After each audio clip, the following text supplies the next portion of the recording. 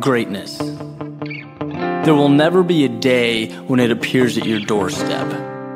It has to be chased down, pursued. It's rare.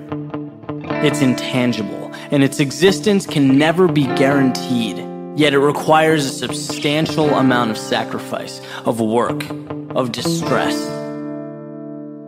It's trading everything for a temporary nothing so that someday you can associate yourself with it. It is, in every sense of the word, irrational. As human beings, we don't live in a physical world. We live in our heads. We abide by these social expectations that we've developed over years and years. And they're significant because they keep us comfortable. They keep us average, keep things predictable, keep us alive and well. But they don't do much more than that. And there's a huge gap between being alive and well and truly excelling in life.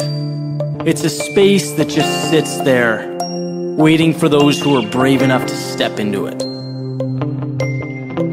I look at this gap as the difference between winning a game and simply being happy to participate in it. Between creating the next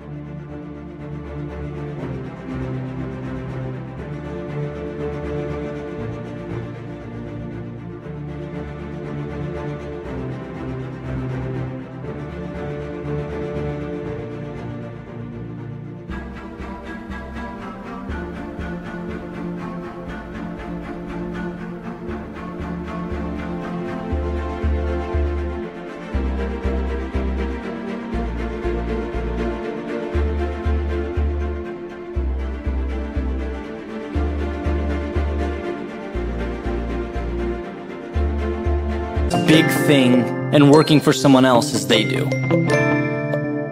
It's the stands or the stage. Because in all these examples, you're there, you're present, you're at the event. But whether you've opted to do something extraordinary or settle to be an accessory to someone else's journey, that's what varies. The side of the spectrum that you fall on. And the struggle is that greatness can't come without a willingness to go left when the crowd goes right. That's what makes it hard. People generally don't like to do that because not only does it require an uncompromising work ethic, but it calls for the ability to accept the critique.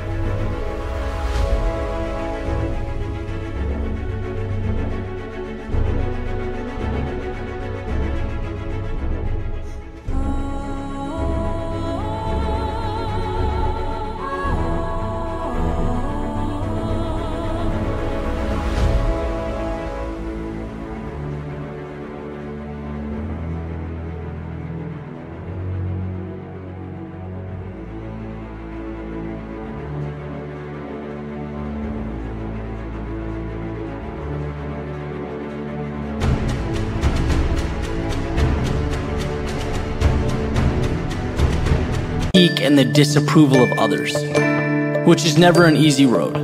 It's never the normal road. But greatness is not normal. Reading a book every day is not normal.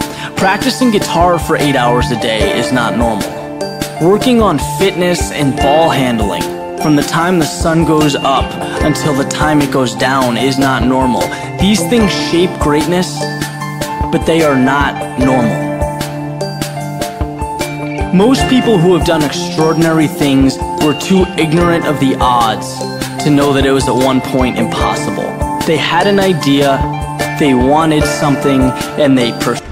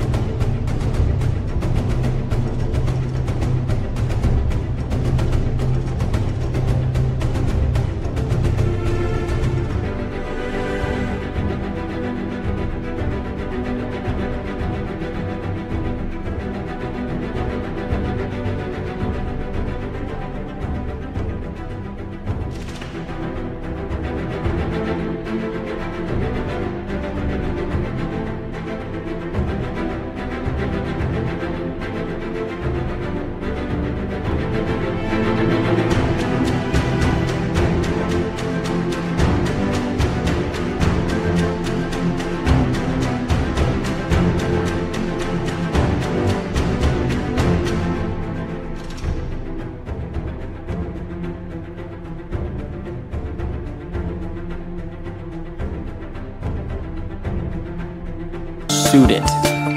That is how greatness is born, by the irrational few. So my advice is to be irrational. Be irrational enough to seek out something better. Because being exceptional is not fate. It's a decision.